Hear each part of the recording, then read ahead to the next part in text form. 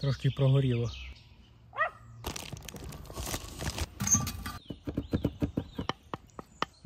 Смакота.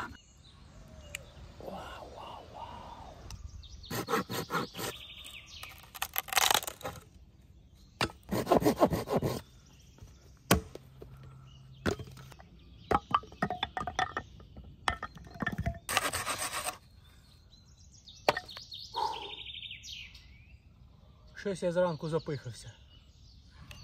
А ще не почавши готувати, от є такий сюрприз. Ну, то не біда.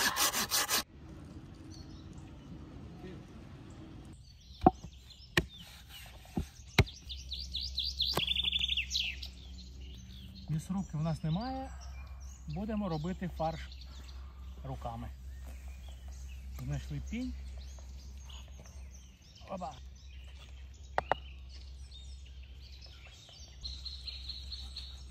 Буде у нас рублене м'ясо, що теж непогано. Наріжемо на маленькі кусочки, щоб легше було потім рубати.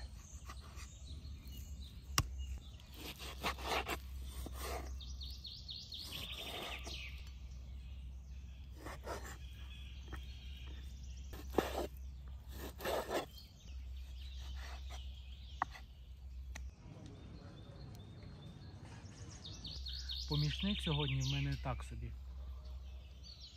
Дивіться на нього. Наганяє тут сплячу атмосферу. Да, Боня не дуже любить рано просипатись.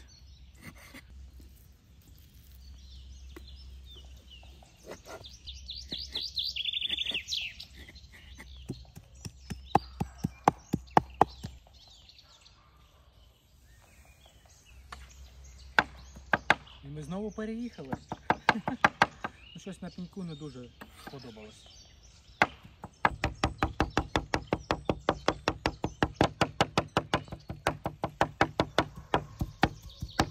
О, дивіться, як після м'ясорубки. Всього 20 хвилин і готово. Але це тільки половина.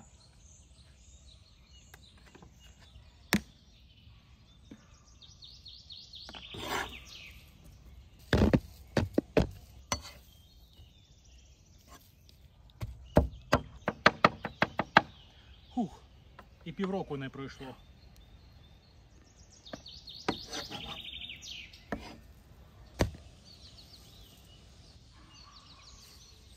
Усіма улюблена петрушка.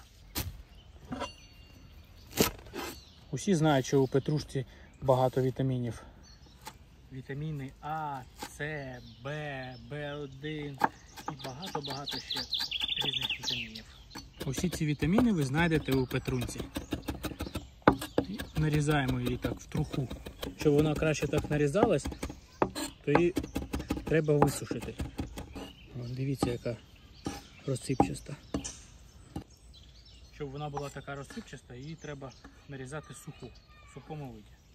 О, дивіться, яка. Додаємо для кольору, для аромату в наш фарш. Додаємо приправи і сіль. Додаємо сіль з розрахунком на кілограм, чайна ложка. Чорний перець, куди без нього. Це стандартний інгредієнт фаршу. А ще я люблю паприку.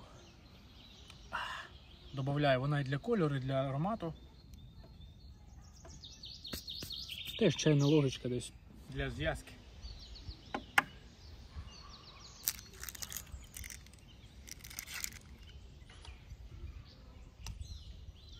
Так, ретельно все перемішуємо. Який аромат.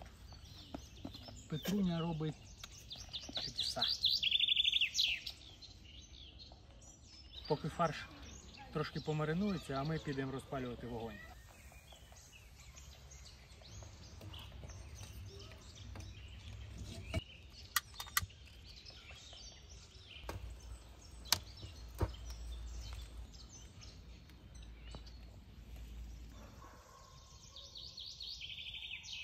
Для начинки нам треба яйця, але ми їх варити не будемо, ми їх будемо запікати.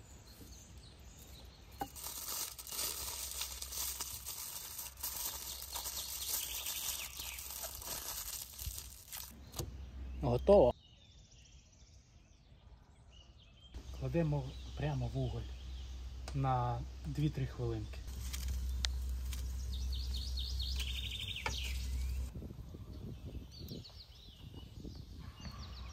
Пройшло 4 хвилини. Дістаємо і подивимось, що ми тут напекли.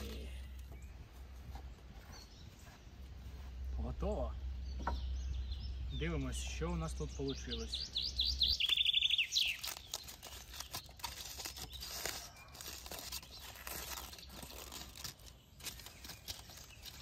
Гаряче. Трохи остудимо їх. Що, робимо ставку. Готово. Ой, трошки не доварилось.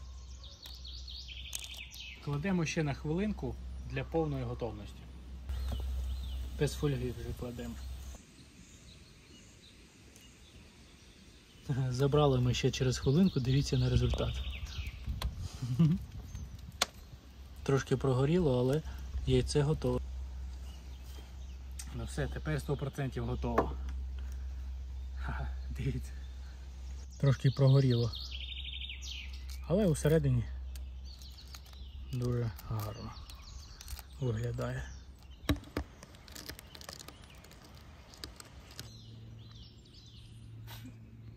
Ну що, починаємо? Розрівнюємо тоненьким слоєм. Можна руками, можна ложкою, можна ножем. Це буде у нас м'ясний хліб. Сир камамбер буде у нас усередині. Нарізаємо його так полосочками. Але бажано, щоб він був трошки з холодильничку, щоб він не розтікся.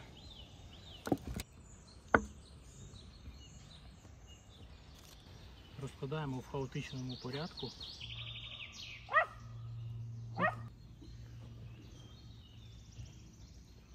Викладаємо тепер яйця наші. Хоп, тут ще кусочок. Загортаємо наш рулет.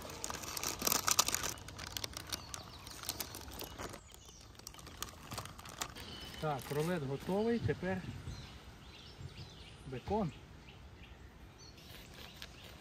Розкладаємо так ось. Кладемо один на один. Викладаємо ще один ряд, щоб повністю перекрити фарш. Загортаємо наш рулет.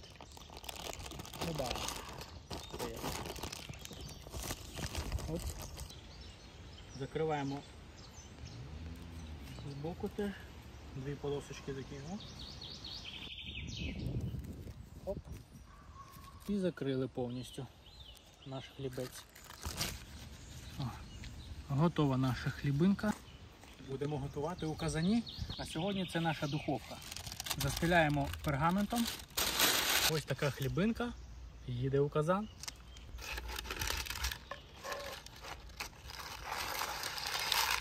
Пергамент не дасть йому пригоріти, нашому пиріжку чи хлібинці. Як хочете, можете його називати. Поїхали. Догорають вже дрова.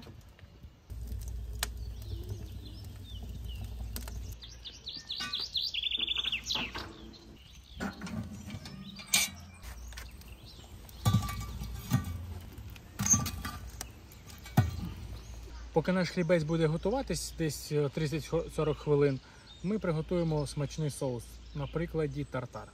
Основа буде майонезна, не без цього. Десь 3-4 столові ложки. Другий інгредієнт – це маленькі огірки в магазині. Дуже смачні. Нарізаємо їх на маленькі кубики.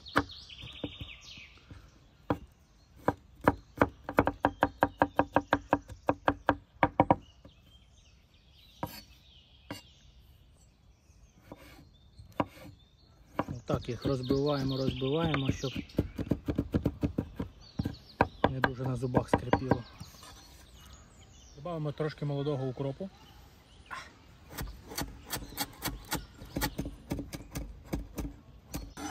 Оп. Ну і куди ж без часничку? Один зуб, не більше.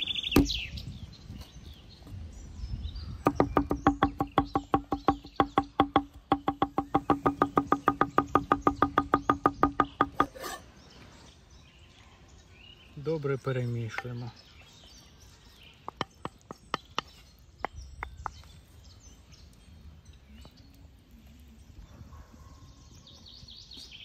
Смакота, смакота.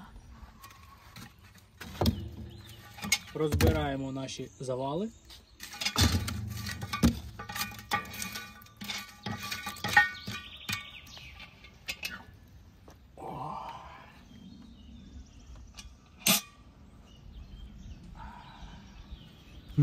Смакота. Ну, трошки не пиріг. Ох, ох, ох, ви тільки подивіться.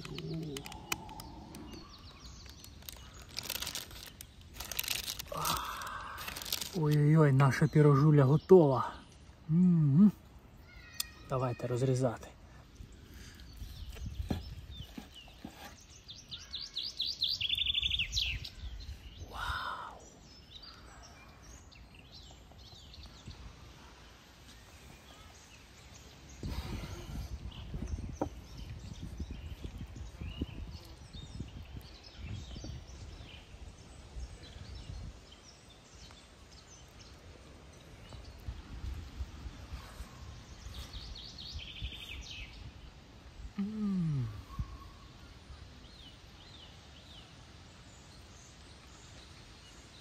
Це щось неймовірне.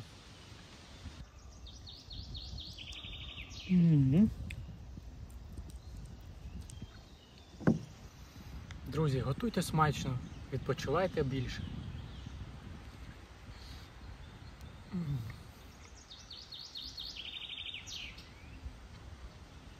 Друзі, не забувайте підписуватися на наш канал.